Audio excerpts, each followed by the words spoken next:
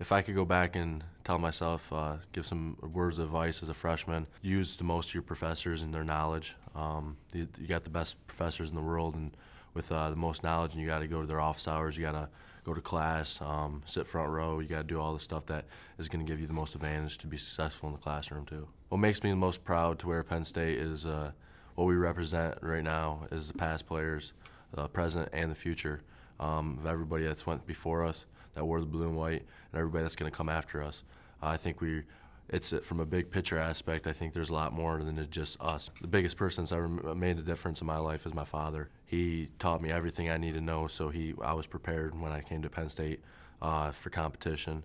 In preparation for that, just working hard and fighting through adversity. Also, I just think we've had a great whole program, coaches, been surrounded by a lot of different types of people, a lot of different types of coaches that have gave me different perspectives and outlooks that really have made me the player I am today.